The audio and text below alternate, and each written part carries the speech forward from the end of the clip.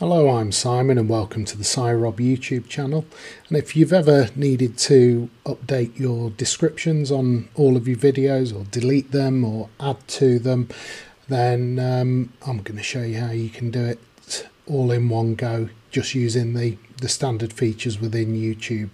So if I give you an example on one of my latest videos here, because I've joined the Amazon Associates program, I've had to put a disclosure on all of my videos just to keep everything all up front, and so in the video description that you can see here, you can see that I've put a link to one of my the products that's features in the video, and it's got my disclosure here. But I'm also going to add my Amazon shop URL and also my PayPal account if anyone wants to make any donations or whatever. I'm going to put that at the start of the videos, so obviously they're not showing just here.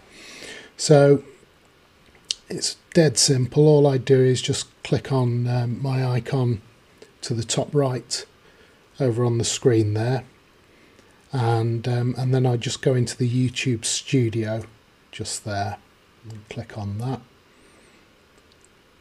And when the YouTube Studio loads, I'm just going to go over to videos over on the left and click on videos, and that's going to load all of my videos that I've uploaded to YouTube. Once all the videos have loaded, I'm then just going to click this button just here, which will automatically select the videos. It'll put a little checkbox against them. At the moment it says 30 are selected, so I'm then going to click select all. It now says all videos are selected. I'm then going to go to edit, and then on this section here you've got various options which you're welcome to have a look through, but in this case I'm just going to be changing the description. And here it gives you options where you want to be inserting your text.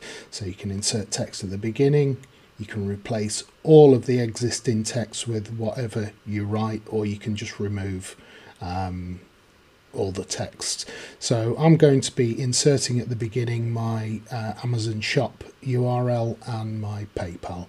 And I'm just going to press return, because any existing text that's in the video description will then carry on consecutively. If you are putting stuff at the end, then you need to press return right at the start, otherwise it tags the information onto text that's already on there. And it's as simple as that. So you just double check everything, because you can't undo it afterwards. So you just check it's inserted at the beginning, make sure you've got everything you need there, and then you just simply update the videos, and then dependent on how many videos you're updating will then dictate how long it takes. So if I go back to my account now, then click on my channel, the most recent video just there, you can now see in the video description, you can see that it's inserted my PayPal details and my Amazon shop details there. And it's as simple as that, and that will apply to all of the videos that you select. So I hope you find that useful, saves you a lot of time, and thanks very much for watching.